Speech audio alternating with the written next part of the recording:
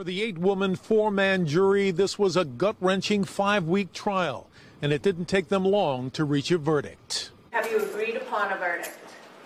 Yes. The Suffolk jury's decision came after just 7 hours of deliberation.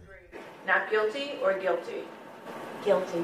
Former NYPD officer Michael Valva convicted of second-degree murder in the death of his son, Thomas.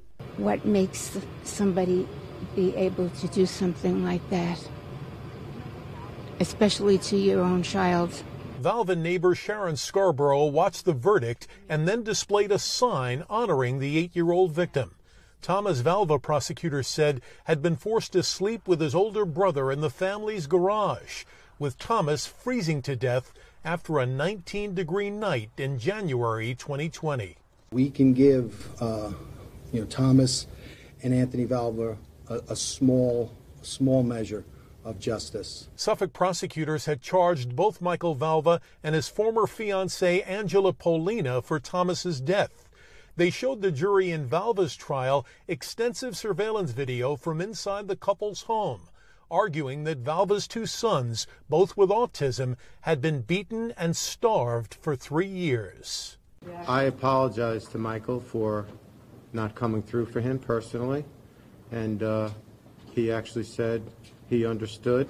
Valva's lawyers had asked the jury to consider a lesser charge like manslaughter, arguing that Michael Valva never thought Thomas would die in that garage. But in the end, the jury didn't agree. Justice has been served for your little boy. Michael Valva will be sentenced next month. His maximum prison term could be 25 years to life in prison.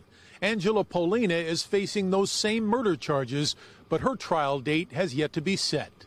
In Riverhead, Greg Sergel, News 4 New York. Thanks for watching our YouTube channel. Follow today's top stories and breaking news by downloading the NBC News app.